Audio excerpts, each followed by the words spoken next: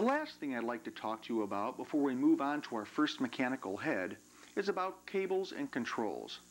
Once you've built your mechanics, there are several ways that you can control them. One of them is by simply inserting your hand into the mechanical head that you've built and moving the mechanics with your fingers or wrist. Another popular way is by means of cables, where one end of a cable is connected to the mechanics on the inside of the head, and the other end is connected to a controller and moved by an operator outside of camera range.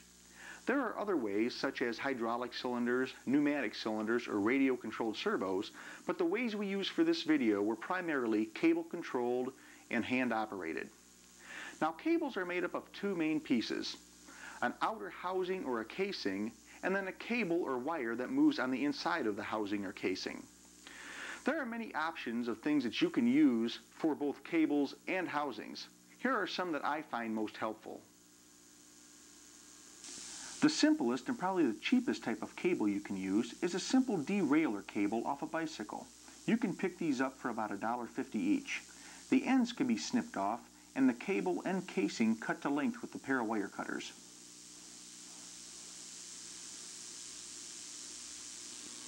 For casings, you can also use small plastic tubing like this. You can find this in a wide variety of sizes, and you can find it at most hardware and auto parts stores. You can also use flexible copper tubing like this. It also comes in a wide variety of sizes. As cable, you can use different types of fishing line,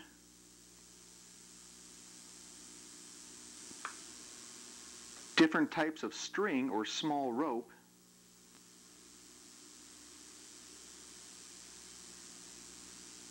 or thin cable like this. This is used to fly model airplanes and can be found at a hobby store.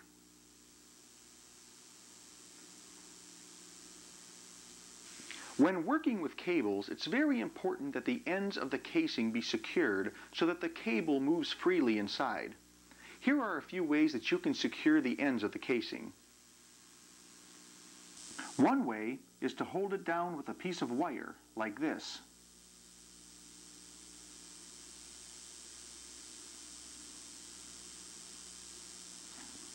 Another way is to drill a hole slightly smaller than your casing and squeeze your casing into it.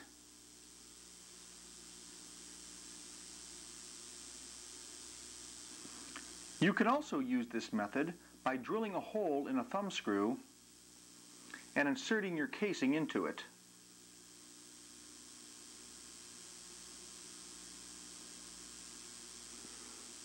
Another method is to simply glue your casing in place.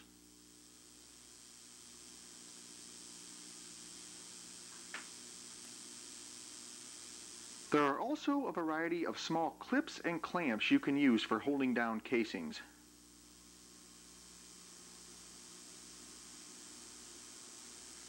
Once your housing is secure, you'll have to connect one end of your cable to the mechanical device you wish to move.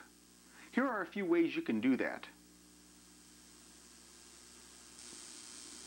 One way is to leave one of the ends on the derailleur cable and then slip the cable through a hole.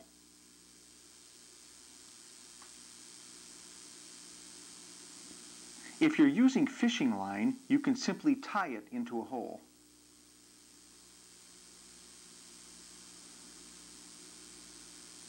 If you're using thin cable, it can also be tied or twisted.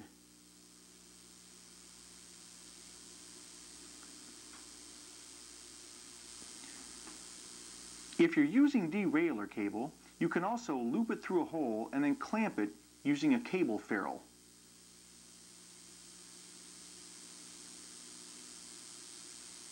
Or you can make your own little stop out of a piece of small copper tubing and then crimp it onto the cable.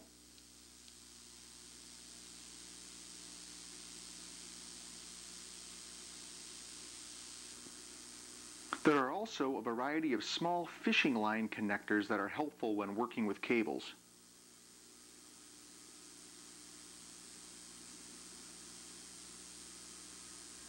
With one end of the cable connected to the mechanics that you wish to move, the other end must be connected to some type of controller that will allow you to push or pull the cable through the housing to move the mechanics. Here are a few types of controllers you can use.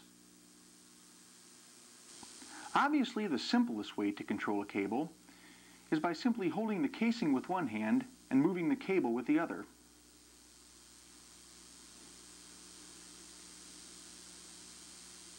Another type of controller you can use is a simple bicycle brake lever.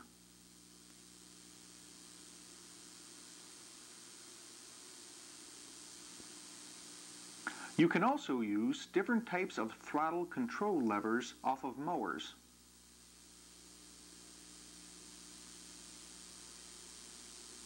You can also easily build a controller like this out of 2 pieces of wood and 2 pieces of 1024 threaded rod. The white rings are pieces of PVC tubing.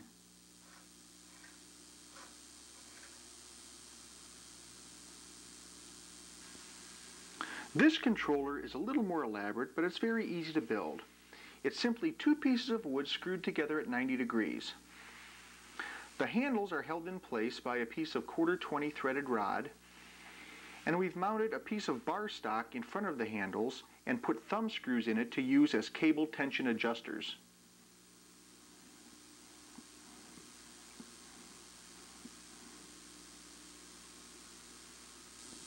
Cable movement can be either the push-pull variety, where the operator has to push and pull on the cable to activate the mechanics, or it can be the spring return variety, where the operator either pushes or pulls on the cable, and a spring connected to either end of the cable returns it to its original position.